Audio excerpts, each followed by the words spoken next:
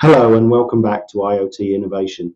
I'm Chris Hare, and today we're going to be talking about memory and the lack of memory, and also the industrial IoT memory market. We're joined today by SanDisk.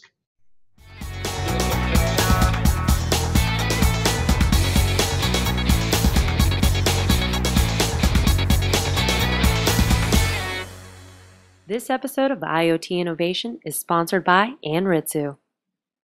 Telecom Careers, the #1 global telecom and wireless job board, telecomcareers.com. Hi, and welcome back to IoT Innovation. I'm Chris Hare, and I'm joined today by Martin Booth, who heads marketing for the OEM business at SanDisk. So Martin, first of all, welcome. Thank you for joining me. Maybe you can tell us a little bit more about your role at SanDisk, and maybe in IoT, maybe begin to elaborate on how you and SanDisk are starting to see the IoT, the consumer IoT industry evolve as it's been growing so quickly over the last couple of years. Yeah, sure. Thanks, Chris. Yeah, I'm responsible for marketing for actually our automotive and industrial product families at SanDisk. So that's part of the OEM division. I think in the last decade or so, we saw a rapid growth of connected devices that consumers or workers use, like PCs, and then it became smartphones and tablets. And those are generating a lot of data that is being consumed maybe locally, but also stored up in the cloud. And now we're seeing in the next decade or so projections of billions more devices connected to the internet. And these are going to be things that we see in the office, in the factory, in our everyday environments. And as you add intelligence to those devices, there's a growing demand for semiconductors, including the memory content there, to make those things intelligent, to store local data and to process local data. So one of the areas that we've looked at with this series of programs is the fact that when you have voice traffic, if you have a stutter or a brief pause, it's not a big deal. Clearly, when you're talking about data traffic and the IoT always connected situation, we really can't tolerate to the same degree dropped calls, because a dropped call is losing lots of data. I imagine this is an area where SanDisk sees a lot of activity on the storage, the local storage side, both from an industrial side and also rolling into consumer business. Is that driving a lot of activity within your business?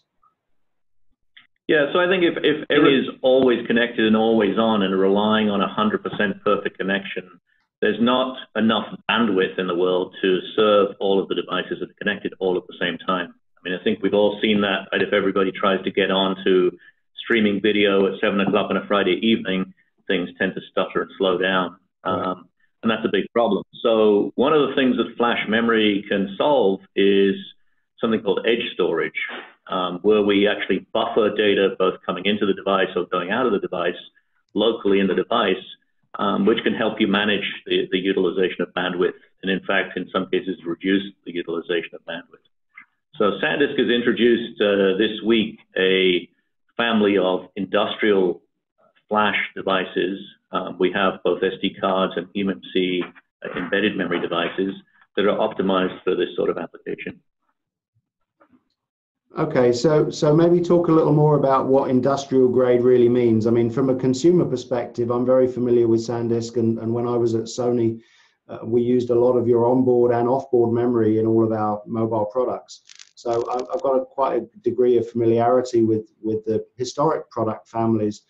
I guess what I see as a consumer perspective, having just come back from some travel, I'm relying on a higher grade of SanDisk memory for my camera, for my digital camera storage, because I want faster access time, I want improved reliability. How does that translate to industry? So, consumer devices are a good starting point. SanDisk has over 25 years experience at developing managed storage solutions, and we've enabled all kinds of industries in the last 25 years, from MP3 players to digital photography to the smartphone you hold in your hand today. But industrial devices tend to have some specifications above and beyond what you need in a consumer device. For example, operating temperature is one area where industrial customers demand a wider range of operation. Devices may be outdoors, for example, and in a cold climate, you need to operate it down to minus 40 degrees centigrade. The other thing that's different between consumer devices and industrial devices is the product life cycle. The typical design, qualification, and life cycle of a consumer device is maybe 2 years. Industrial customers have typically longer design-in cycles, longer qualification cycles, and they want stability of the components that are going into those type of systems for much longer. So that's another key difference on an industrial product line. We're offering a longer life cycle support for those type of customers. Okay.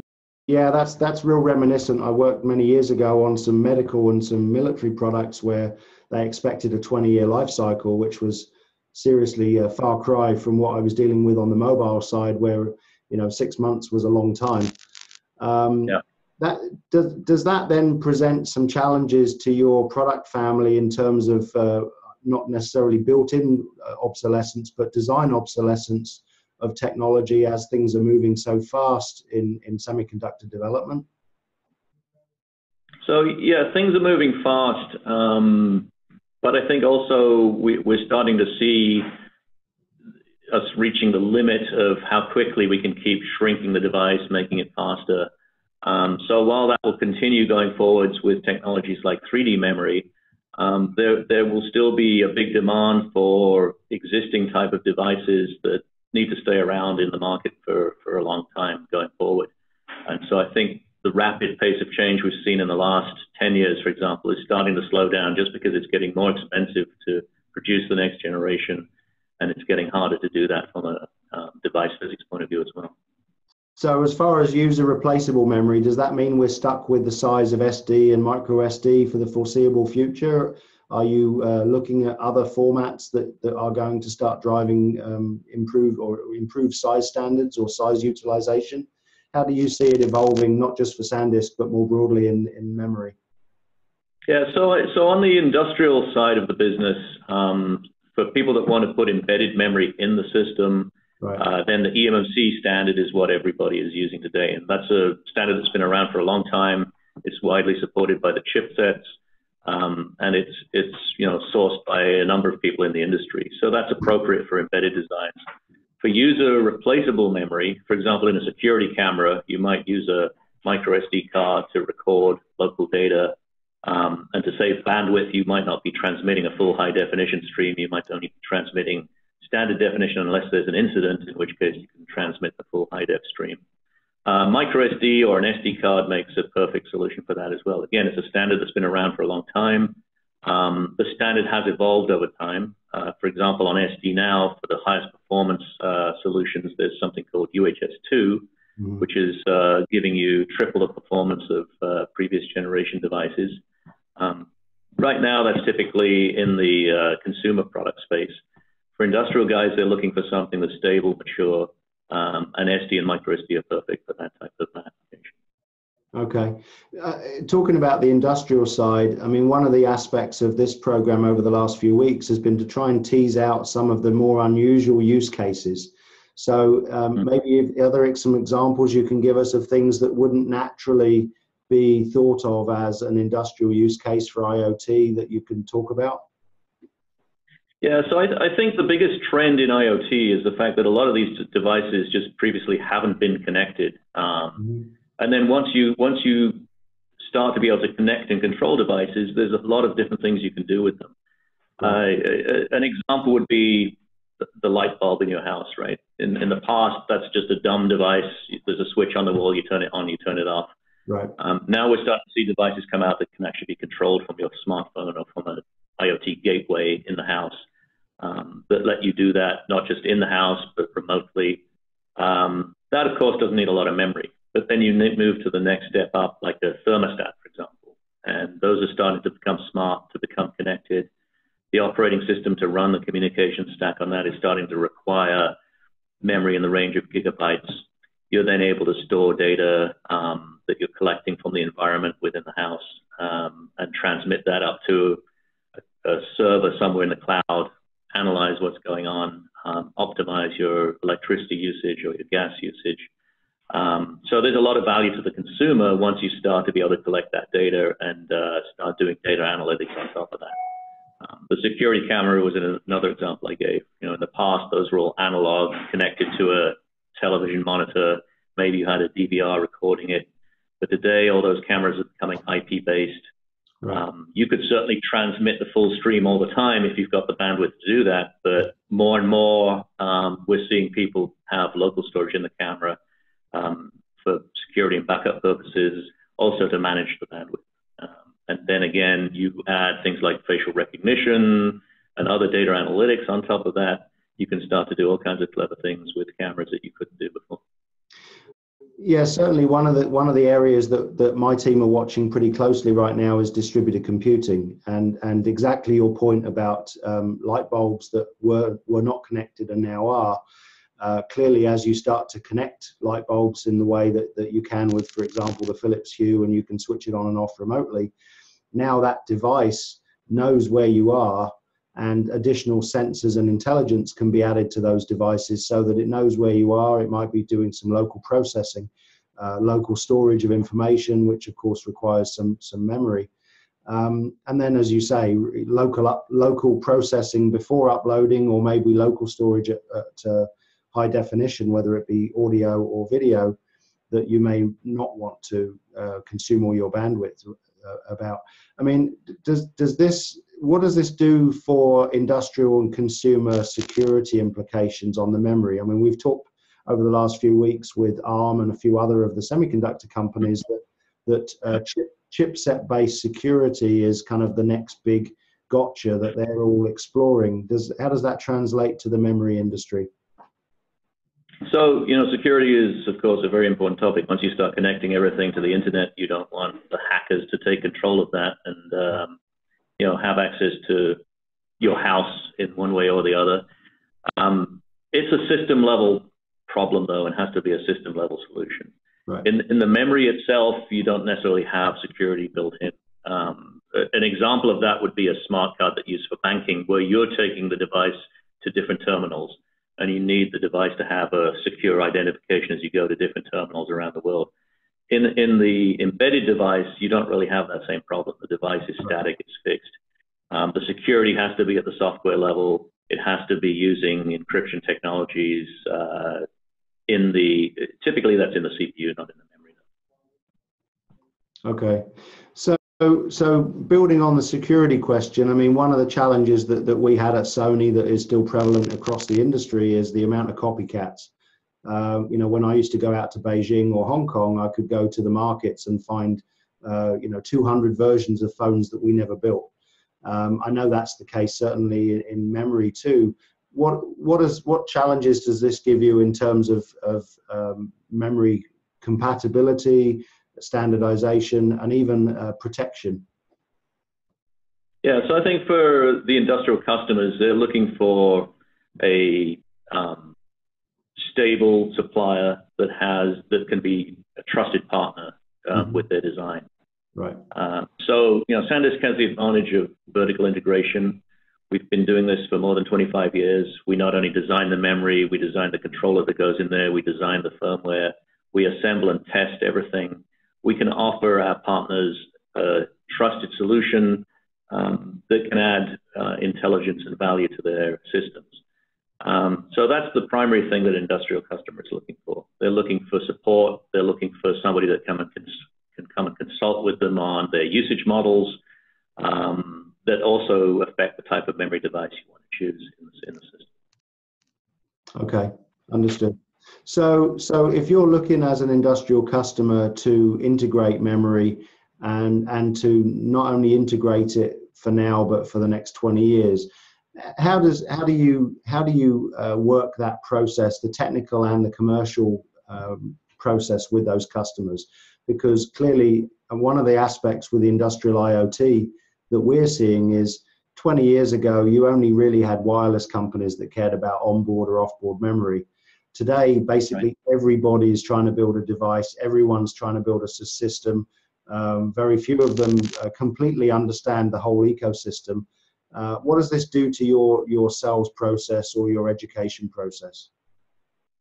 So I think first up, it opens up a whole different customer base from the traditional customer base for flash memory devices.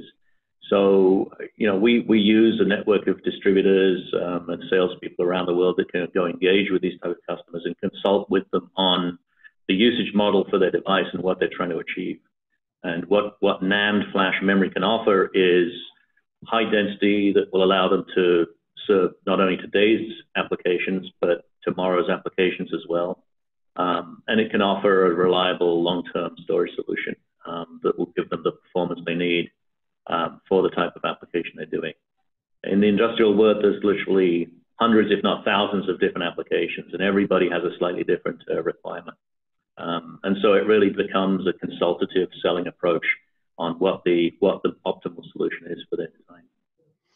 Yeah, we're seeing that too. I mean, our team has actually started building in education as a line item in our project budgets, just because getting everyone on the same page has become such a challenge as everyone except wireless people is now playing with IoT. It's been quite a journey.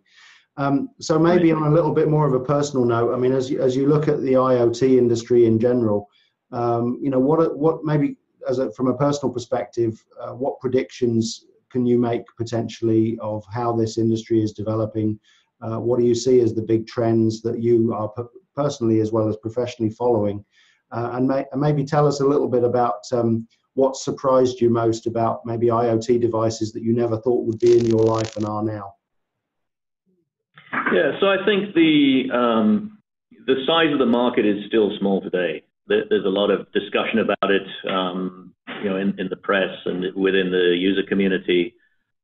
People still haven't really figured out everything they can do with these types of devices, and the value on a lot of this stuff is really going to be in the data analytics in the cloud once you've collected all the data from the different things out there. So, I've seen projections as high as, tens of billions of devices deployed by 2020.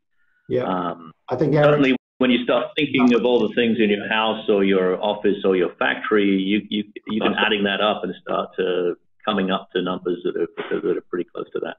So I think the opportunity out there is huge. People have to add processing, communications, and memory is a big part of the BOM. And I think SanDisk is well positioned with its industrial flash product portfolio to take advantage of that as we go forward. All right. So what toys are you carrying that you never thought you would be? Or operating in your house, or pick your example. But I'm always interested to know how IoT has become personal to some of the people that we've been interviewing. Yeah, I mean, I think the biggest thing right now is probably security cameras in the house that I can view from my smartphone what's happening if somebody rings the doorbell or when I'm out of the house. So for me personally, that's probably the biggest step forward in the last couple of years. It's not an entirely new technology, but I think it's become a lot easier to use, and the mainstream service providers are starting to deploy that at a reasonable monthly cost. So that's one area where I think it'll affect a lot of consumers in the next few years going forward. Agreed. Okay, Martin, let's leave it there. Thank you very much for your time. Thanks for joining me. So today we've been speaking with Martin Booth, head of the marketing team at SanDisk related to industrial and automotive products. Thanks again for joining me, and I look forward to catching up with you sometime soon. Yeah, Chris, thank you very much. Appreciate it. Thank you. IoT Innovation is a production of RCR TV. To reach Chris Hare or suggest a show topic for IoT Innovation, you can reach Chris at cbh@ntete.com. To find out more about IoT innovation and all things wireless, visit rcrwireless.com.